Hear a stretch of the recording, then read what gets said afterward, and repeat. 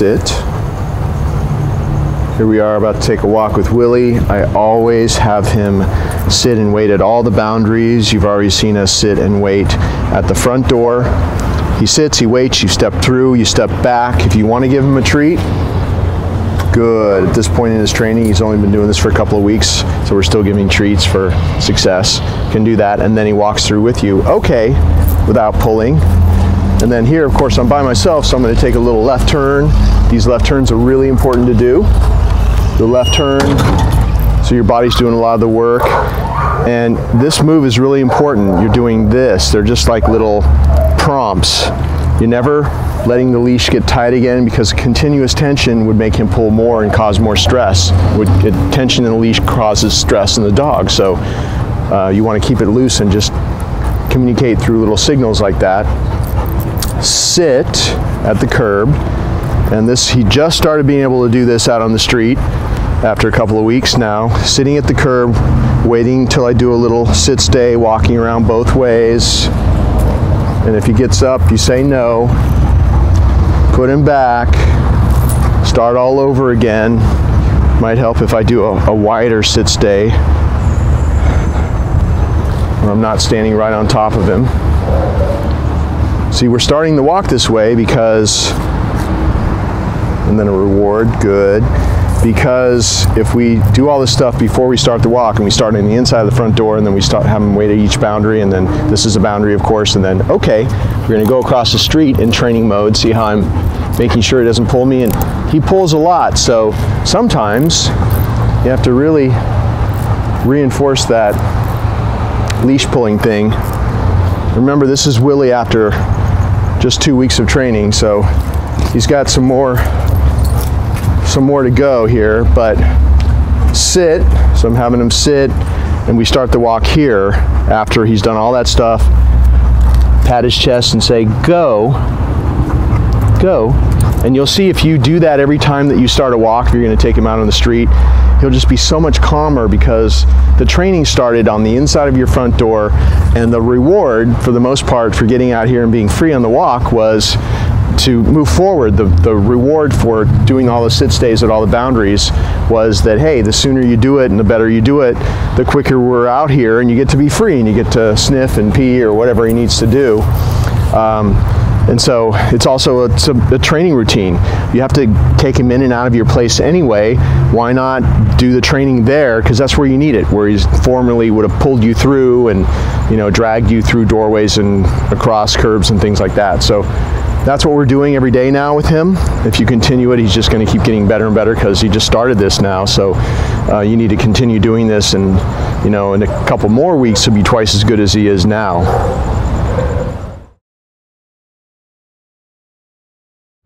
Okay. Go. When you're walking Willie, you just want to make sure that you keep the leash loose. When he's on free time, which is going to be most of the walk, and he's going to be sniffing, looking around, whatever, make sure that you keep the leash loose. If he tries to pull you, don't wait till he's at the end pulling you. Just before he gets to the end of the leash, just do this little signal like this. He's not pulling very much anymore. If I walk, maybe he'll start to pull, but not much. But he was pulling a lot more when we first got him. But basically, you want to keep the leash loose. You want to communicate with him like this, with little prompts. Or if it's really bad, you say, come, and he'll come back to you. Good. And that, every time you do that, it really, after you've done several hundred of these, which we've done at least a couple hundred in the last 2 weeks, the dog starts just staying closer to you naturally, because you're checking in with him. Every time you call him to come to you out on the street, you're checking in with him. He's coming back, checking in with you, getting rewarded. You make yourself relevant that way, instead of just being the person that he drags around on the whole walk and then drags you back inside. So just keeping the leash loose and making sure that you're not allowing him to pull you, like you're doing that kind of stuff. See, that will stop the pulling right away, just doing that. If it's really bad, come. Keep calling him back to you. Good. That in itself draws him back to you. You'll see if you did 5 or 6 or 8 of those in a row, which you could easily do in a minute or 2, he'll just start hanging out around you and the pulling will stop. Just keep calling him back to come to you that way. And that goes a long way to stop the pulling on the leash that the issue he had before and so many other dogs have as well. So if he's sniffing, he's going towards something that he does that you don't want him to get to. That was nothing, but let's say that it was. You just call him away from that. Call him away from that distraction or whatever that is on the ground. So much better, good boy, than saying leave it or drop it or whatever people would say. Call him away. You're practicing your recall. The recall is the most important command that you're going to have. Could save his life someday, having a solid recall. And you don't have to say a bunch of crazy commands. Just call him away from that, and he'll drop it and come away, or he'll come away from it before he even gets to it. Come on, bud. Okay, sit. Good. Okay, sit. Good. Okay, sit. Good. Okay, sit. Good. Those are called consecutive sits for obvious reasons. You just walk a couple of feet, have him sit. You saw how I rewarded him each time. Even if he wasn't looking at me, I could lure him up without touching him, get eye contact. He's staring me in the eyes because of where I'm putting the reward and rewarding him straight down. Good. As he's getting the treat, he's still looking at me right in the eyes. It's a little thing, but it's subtle, but it's really important to do whenever you reward him. It just creates a far more intense focus on you than doing this, like, you know, feeding him out of your hand as he looks at the ground or something else. It just makes you more of the one in charge if you always make sure that he's looking at you in the eyes when you're good, when you're rewarding him for sit like that. Of course, you have to reward him a different way for down, but for sit, or any time that you want to do a command like that where you're not luring him to stand up by doing it that way, that's a great way to reward him. Eye contact as you give it to him. And these consecutive sits really slow a dog down when they're on a walk out on the street. And once you release him, go. After doing 3 or 4 or 5 or 6 of those, I think I usually do 6 or 8 in a row, and then that's it. It takes me all of a minute and a half. You'll see, just because of doing that, he's way calmer and he pulls you less. You do it every day, really changes a dog over time as far as how well they walk on the leash. All right, left-hand circles. Okay, we're walking along. I do a complete circle. My body is doing all the work. I'm like hurting him at the end of that circle. Sit. Good. I'm just going to walk down the sidewalk and do a bunch of these in a row. Okay. Walk down the sidewalk, keeping him at my side, left circle. If he lags behind, come on, buddy. Coax him to catch up at the end of that circle. Sit. And good. Do it again. Okay. Keeping him at my side, left circle, all the way around. Come on, buddy, come on. Sit. Good. This is a great exercise to do just to teach a dog to walk next to you. And you want to always turn left because that turning left draws the dog back next to you, which of course then keeps the leash loose. There's no tension on the leash. And it's a very dominant move. When you turn left into the dog, it makes him feel safe and makes him feel like you're in charge. And so there's a distraction right there. Nope. If he pops up, you say no and put him back, of course. Those left-hand circles are very valuable if you want to teach him to stop pulling you and walk right next to you on the street. And you don't have to do very many of them. Just do 6 or 8 of them a day, just like you saw me do them. And they'll really help get him under control where he's pulling you a lot less when you're out on the street. Okay.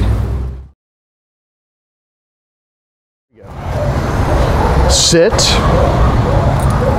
Always have him sit. I step away, give the new person a little treat for him to take from him. When I send him over, he waits till I come back. I pat his chest and say, "Go say hi."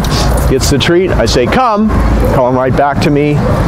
If Willie had a problem jumping on people, being overexcited when he's seeing new people sit, meeting people or, you know, in any situation. Oh, there's somebody right there. Okay, that's a good little distraction. No. Always make sure that he stays in the sit-stay. You want to start practicing in a different way and making it harder for him to handle. Do a little walk-around sit-stay before you send him over to the person. Just makes him better, forces him to focus at a higher level. Go. Gets the treat. Come. Call him back to you. You get to practice your recall, your sit-stay in this exercise. Sit. He learns to not jump on new people. If all the good stuff is down here, the treats and then the petting, there's no reason for him to jump. We've done a bunch of these with Willy in the last couple of weeks with different people, so he's really good at this, and if you do it the same way, he's just going to keep getting better and better. Go, you can pet him now with the other hand. Good boy. Come, and always call him back to come to you. Good. Sit, and that's the greeting routine. Sit. Good. If he does not respond the first time you tell him to sit, don't repeat it. Just pull up with a little bit of pressure like that. You're not popping, jerking, hanging. It's just a little bit of pressure, continuous pressure. His butt will hit the ground, he'll go down, and then you release it like that as soon as his butt hits the ground. Never repeat the command. If you gently but firmly reinforce it after you tell him to do it, it still is good because all he knows is you heard the command once and he ended up going there. Just make sure that if you have to help him do that, don't reward him unless he does it just only with your words. You have to help him with the leash. Don't give him a reward, because then the reward means nothing and he'll think he'll get it either way. So as you can see, stay is built into sit. So we don't say stay. You don't have to say stay. He's just waiting until he's released. This is just a basic sit stay where he allows you to walk around him from both ways and behind him from both ways. And then if he stays there and he's successful at staying there, walk back next to him. Good. Reward him that same way again. And then you can release him by patting his chest and saying go, or that's easy to do, of course. Or if you want to keep walking with him on the clock in training mode, you just say okay, and he'll walk with you. Down. That's how we're practicing down right now. He's pretty good for 2 weeks. He's not quite at a rock solid right away down as soon as you say it, so that's why I'm still helping him a little bit with that, with my left foot and just a little bit of leash tension. But he's at the point where half the time you just raise your left foot like that and he just drops down without you even touching the leash, so he's almost there. And of course the stay is there. We don't say stay. Stay is built into down as it is built into sit, so you don't have to say it. You don't have to say stay. Once you say down, he knows that he's supposed to stay there until he's released. So that's something he's rock solid on already. We're out in public and there's a lot going on behind us, and he's getting a lot better with distractions out on the street. If he does that successfully, you want to reward him like this between his feet. Good. See how he waited until I put the little reward there and withdrew? Make sure he's not grabbing it out of your hand or, you know, touching your hand trying to get to it. He's got to be calm and accept that reward respectfully like that. So you put it there, you let go of it and withdraw, and he takes it off the ground like that. That's the best way to have him accept the reward. And he's waiting for you to walk back next to him. This is the only way that he ever gets up out of a downstay. So when you come back to get him, pat your leg and say, okay. Have him sit. And then if you want to let him be free, you pat his chest and say, go. And he's free.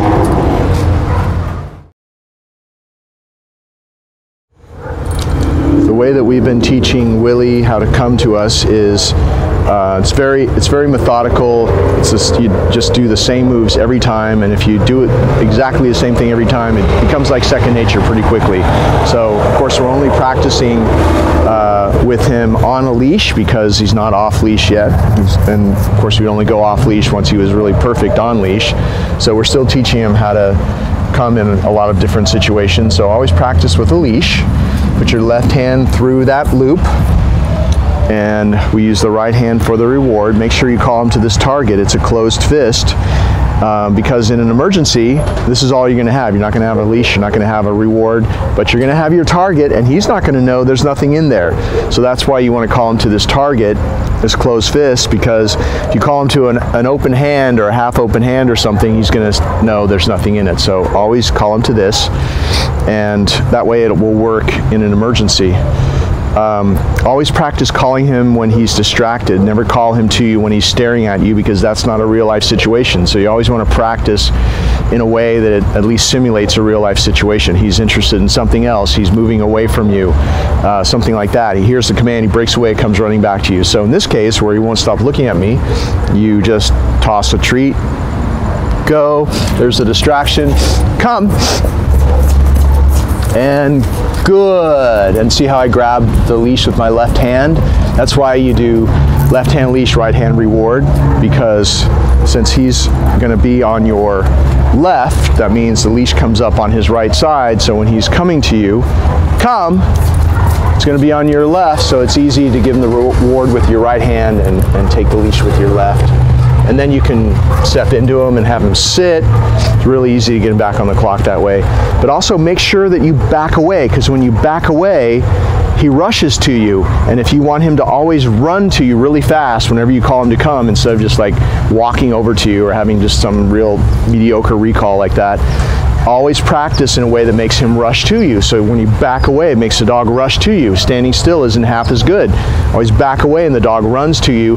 If you practice that way for a few weeks, which could be a few hundred repetitions, even then after that, you can be standing still or you're back to a wall or something like that, and he'll still rush to you because of the way you practiced. So the way that you practice depends on how well he does it in real life.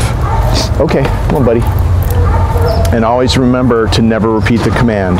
So if he ever ignores you, let's say that I said the C-O-M-E command and he ignored me, do a little prompt like that, just like that.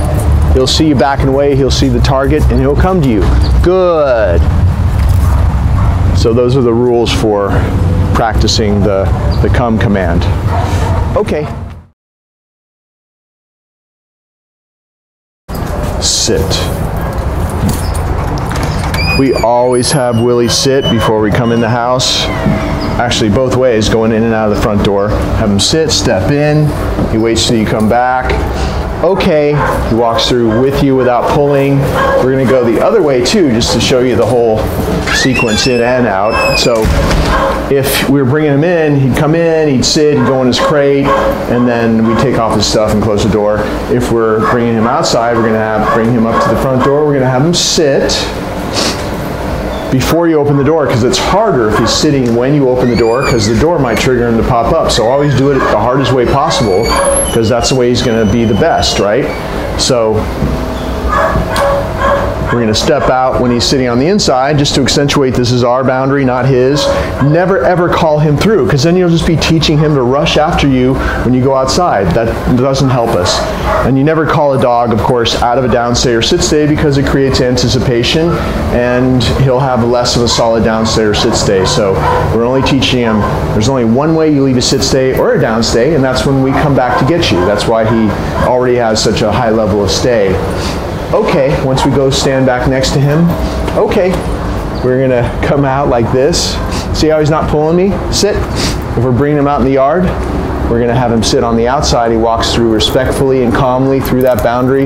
We bring him outside, have him sit, and then release him out here. Go.